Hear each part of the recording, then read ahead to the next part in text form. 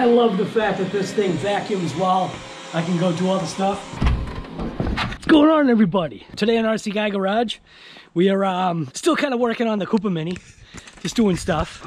So anyways, I've been wanting to try out this product right here. So while HTRC has like products that are designed for, so this is the P10X2. X2, I'm assuming, is because this is a 12 to 24 volt battery charger and maintainer from HTRC. It does lead acid, LiFe, and lithium batteries, which is pretty good. It's pretty cool. So you got AGM, gel, and regular. So, but I've been wanting. It's funny, is it looks like it's the regular charger, right? It looks like it's just like the regular charger. This does have one of those little protective peel-off things, so I can peel that off. But in here, this is a car charger, man, from HTRC. It has a super long cord, which is going to work out great. I'm not sure how long it measures out.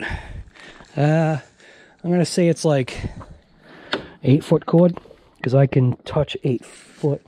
Yeah, it's like a 9-foot cord.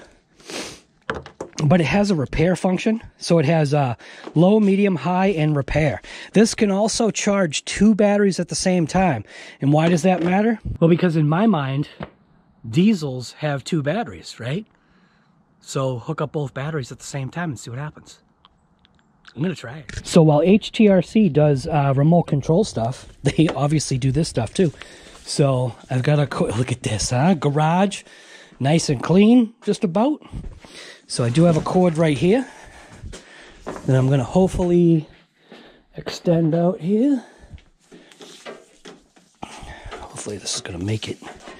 Yeah, it will, because with the 9 feet of extra cord here, I think it's going to do it. Maybe. All right. Yeah, kind of makes it. So it's got a plug in the back. Doesn't matter which way it goes. You know what? Crap. I'm gonna grab my block heater one off of my truck. It's cold out, but it's fine. It's fine.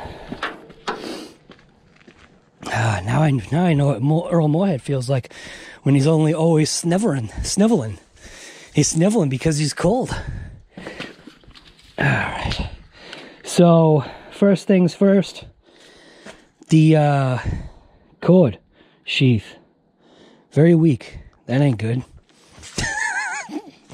You can get these cords anyways, but I think maybe because it's cold, it's not good. So that's kind of like a bad deal. But what I wanted to show you was I went to go ahead and start the Mini this morning. Yeah, I know, guy. So watch. Dead. All right. Nothing. So I was like, what the heck? So I'm thinking, did I leave like some kind of like an interior light on or something? And again, I don't know. These BMWs, I thought they're like supposed to turn things off. But I went and checked with my meter here. So positive, negative. Checking on my meter here. I'm only at 8 volts, so that's why. So I'm going to go ahead and charge this thing up. So in here, you got your battery connections. You got 2 of them. So you got 2 of these leads right here, nice and long. So you could put the, like I said, in a diesel, you could put it into one, put the charger in the center, and then literally just go one battery to the other battery. So, but let's just plug this in. Bring this over here. Red to black, black to red.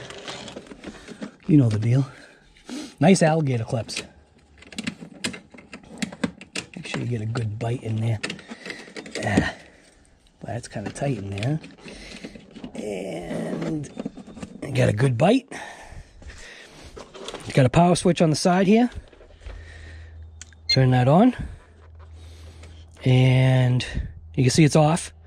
So it says 9.7 volts, 9.1 amps right now.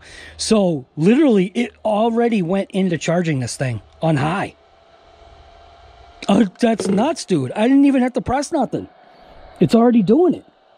It's got a fan on here on the back side to keep everything nice and cool. So what it does is it blows out the... No, actually the fan blows this way. Okay. So we'll see what happens here.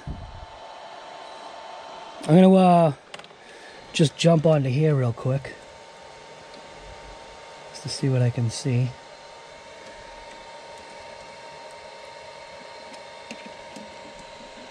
So I can see for voltage. Yeah. It's charging.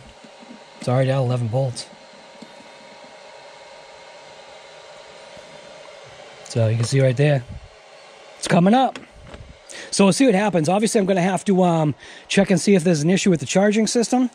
The car did sit for a couple of days, but maybe the battery is just junk. It is a BMW battery, and I think the sticker that would tell me what the age of the battery is, I think the sticker's gone in it, so...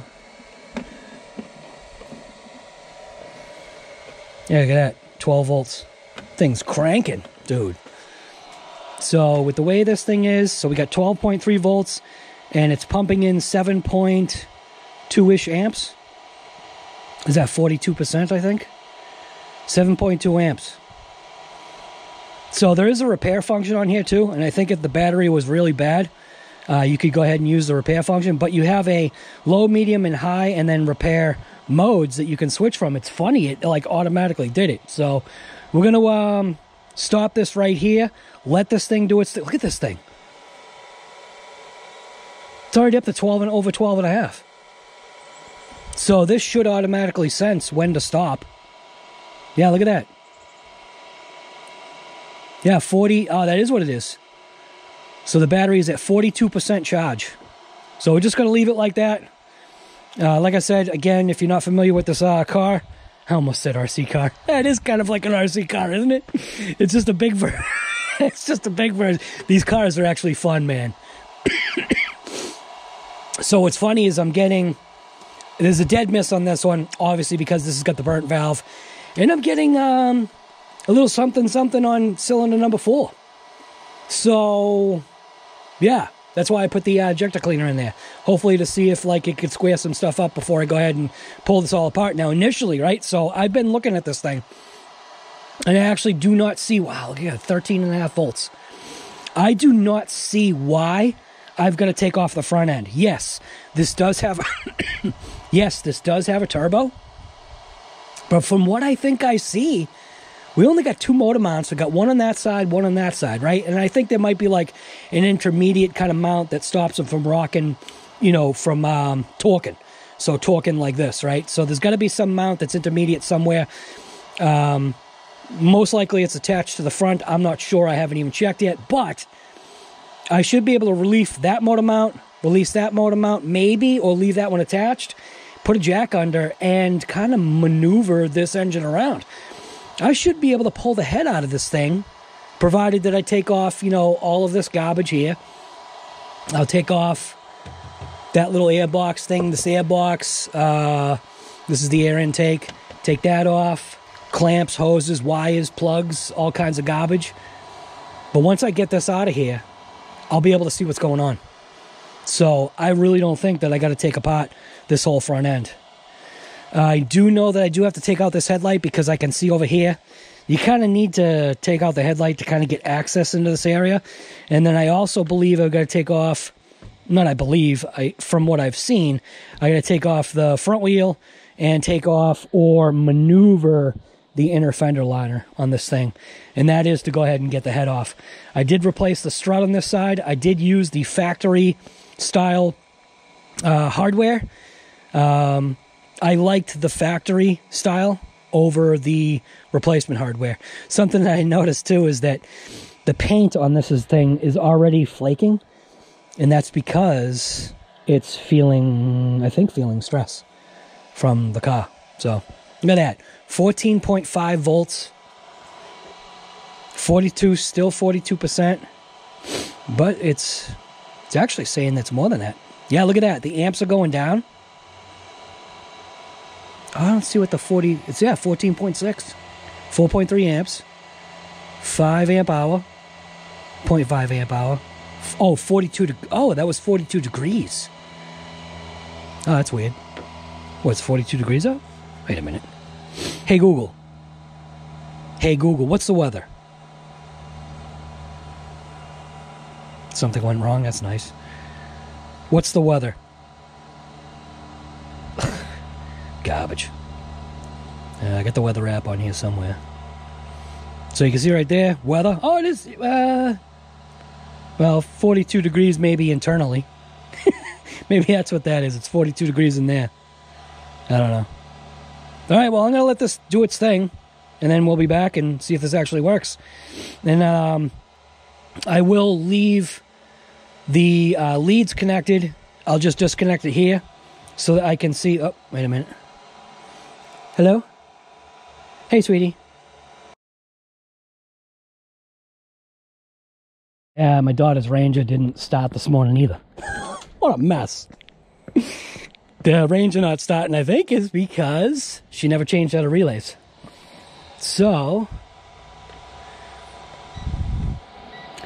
okay, I thought it was this that was beeping.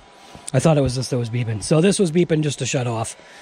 So I'm going to go ahead and just turn this off for now. I don't need to be watching this, but we're at 14.56 volts.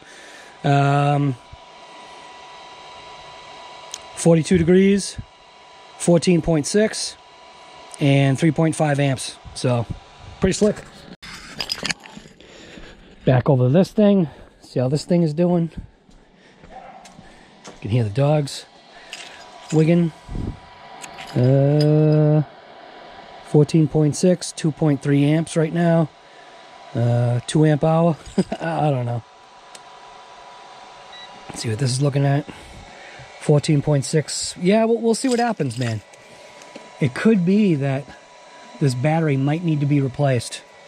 So, we'll see. But I think I gotta tear this thing apart anyway. But like I said, I was just running some injection cleaner through it. Trying to like clean up some of the garbage that was in there. Anyways, that's it. Should put the camera on her. So you can go see what she's doing. So this charger thing is still charging up. Looking at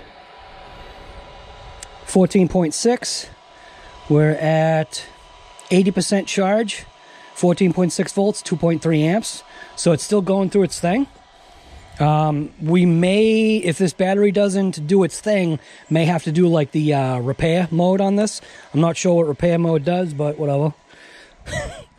But let's measure out one of these cords so that you know what you're getting into. So these cords measure out to be, let's see, so these cords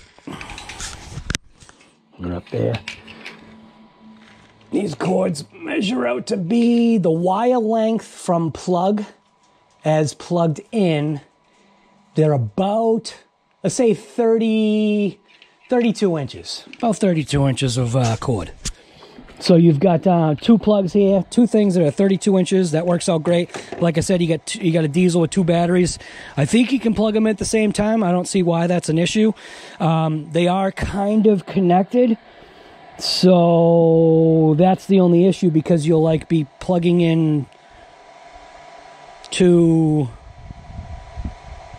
one battery unit into 2. I don't know. I'll have to try it out, see what happens. This thing might catch fire. Who knows? Like I said, it's got this little peel off thing there. And go ahead and peel it off.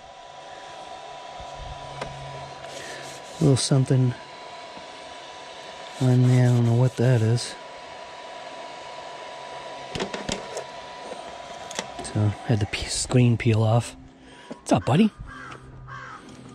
Hey, buddy. You little cool boat. Hey, buddy. What you doing? Jealous? Huh? Jealous? Where's Haley? Haley? Where'd Haley go? Haley? Oh, there you are. What's up, girl?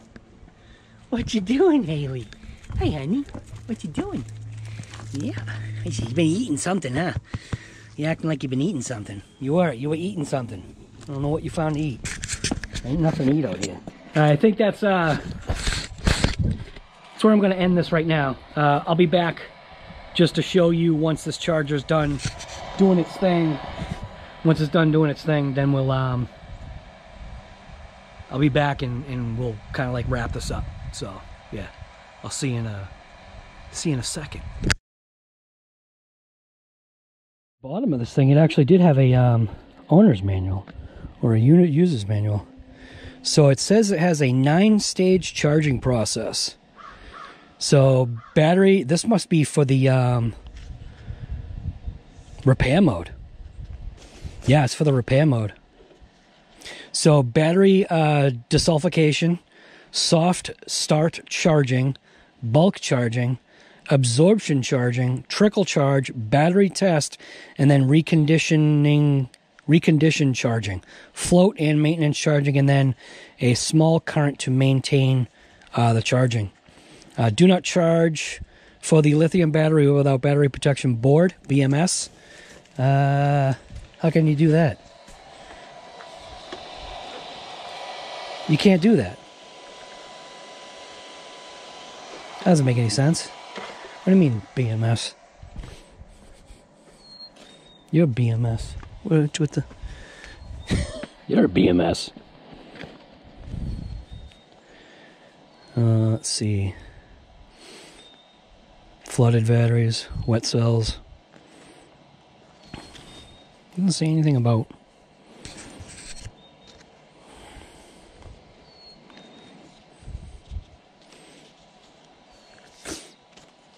charging time. 76 hours. It's going to take a little bit, but whatever. I know it'll start right now anyway.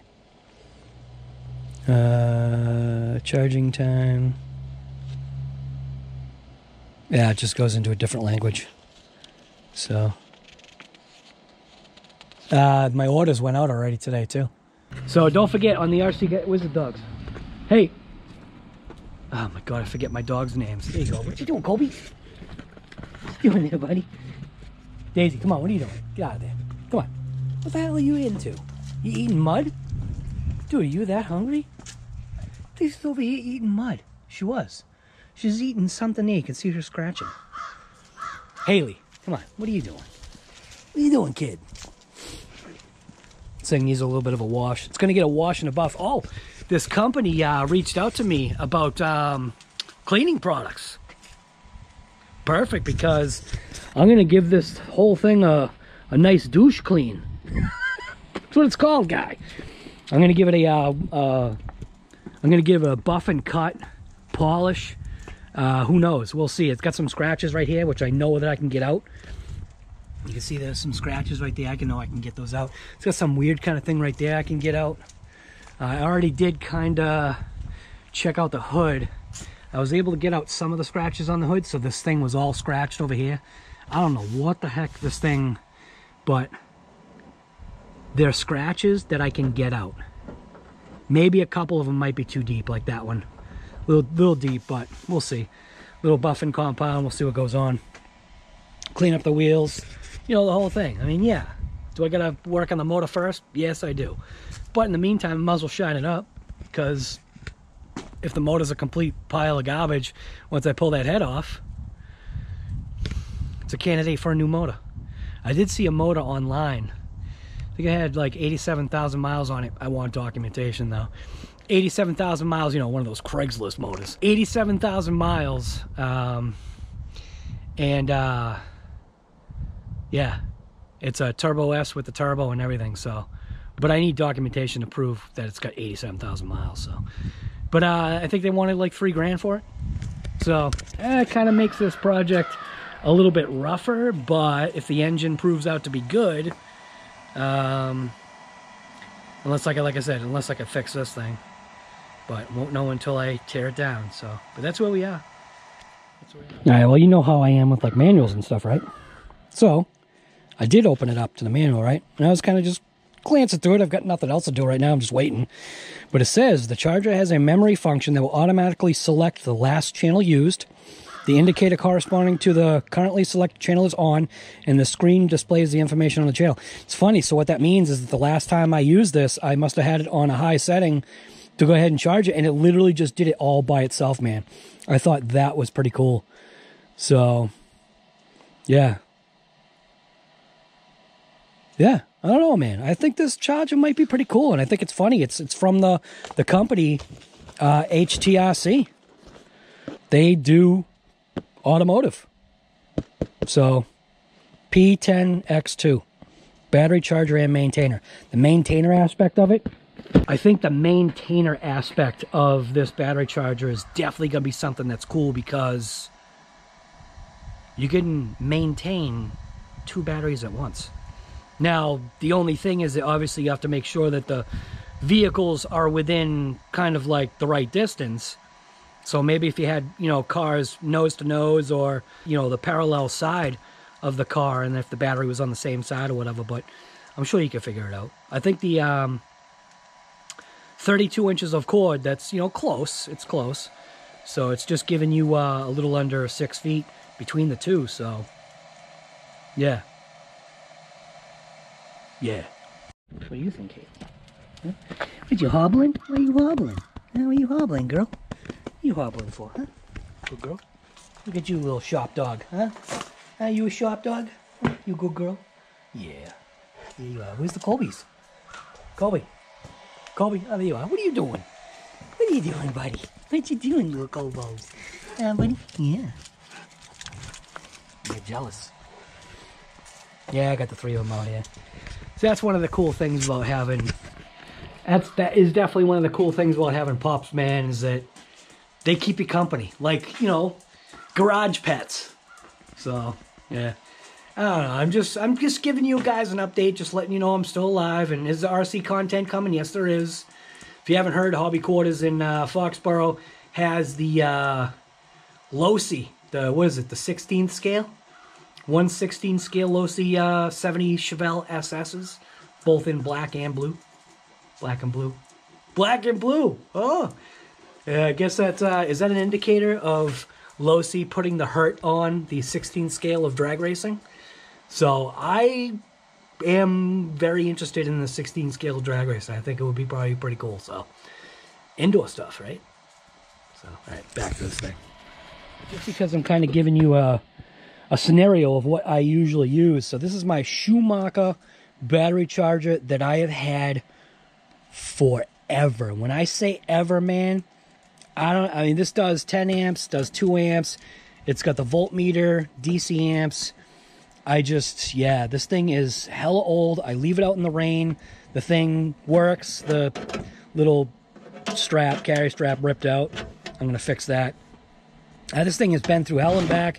This thing has fallen, crashed.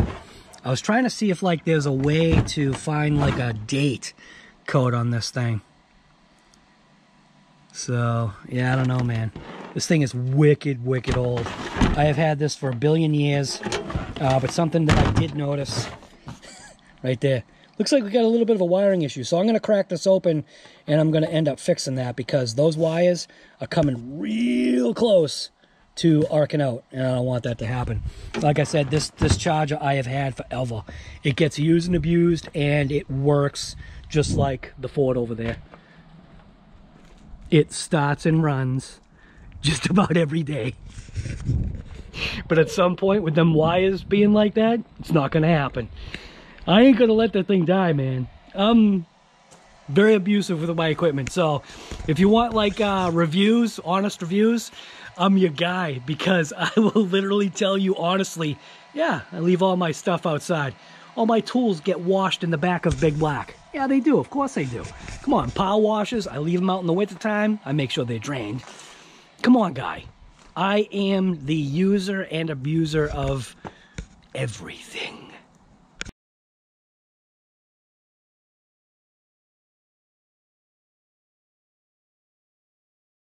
Actually, it was done when I did the exhaust. Come in, watch it start now. Oh my God.